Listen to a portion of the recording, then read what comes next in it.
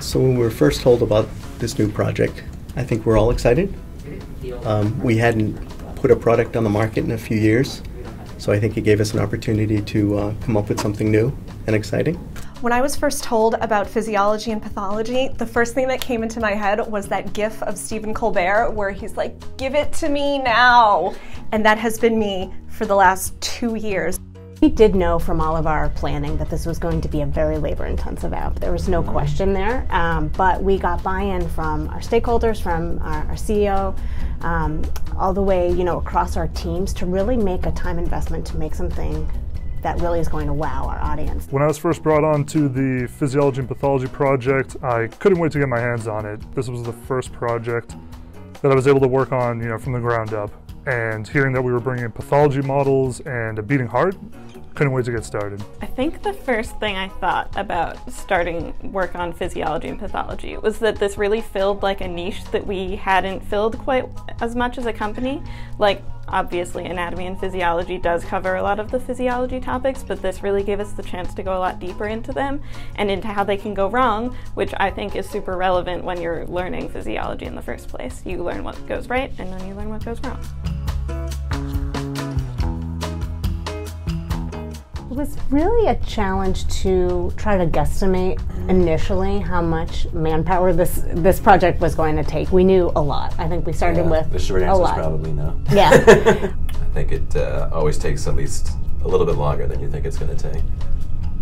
Since we're a bunch of perfectionists here, getting the heartbeat into the app was something that we really focused on. We wanted to make sure that the beat itself was synced up with the opening and closing of the valves down to the frame.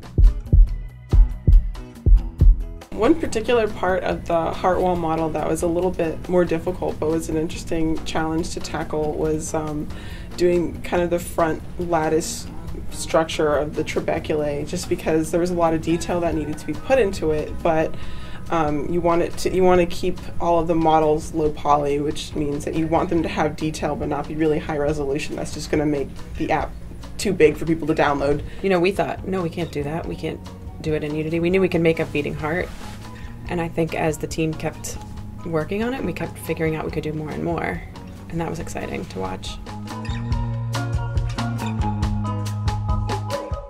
The kidneys, just the polycystic kidneys, just because it's really interesting, and I always loved the kind of goopy, gross looking things. I didn't work on that one, but I think that one's really cool.